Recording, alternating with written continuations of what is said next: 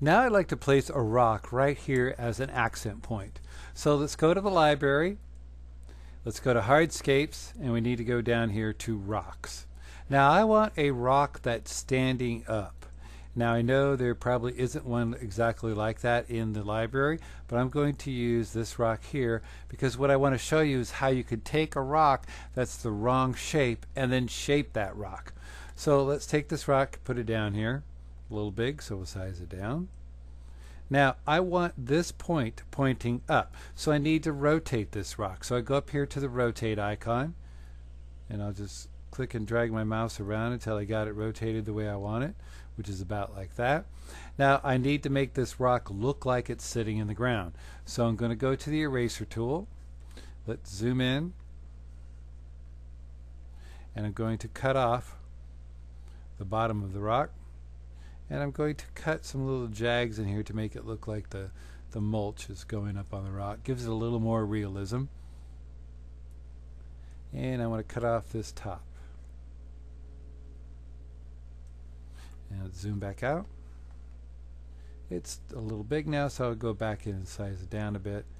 But you could see how I've taken a rock that was really laying down and could have worked the way it was, but I was able to rotate it, cut it, and manipulate it to get the look that I want. So you're limited by the rocks in the library, and keep in mind you can always add your own rocks, but you can always change the rocks that are in the library. Keep that in mind.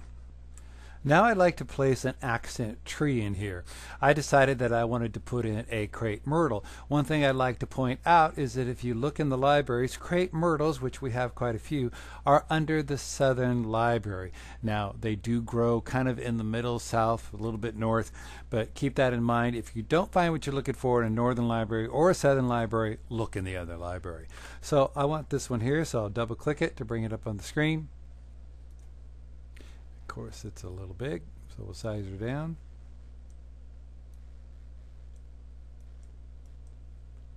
And that's about the size it would be.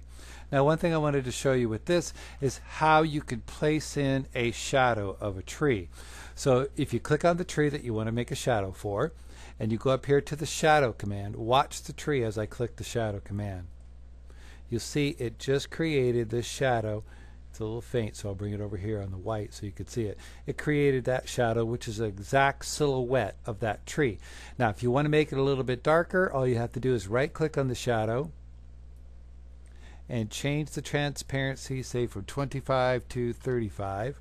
Click OK, and you see it got a little bit darker. You can make it even darker than that, but I find 35 works fairly good. So now I want to make it look like it's laying down beside the tree.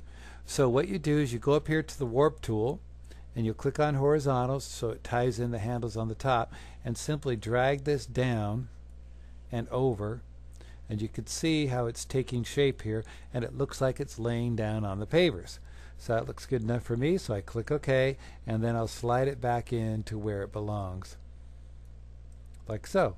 Now you notice that the shadow's going over the tree, the rock. It may not be doesn't look realistic to me. So I'm going to just select on the rock and bring it to the front so that the shadow is behind it.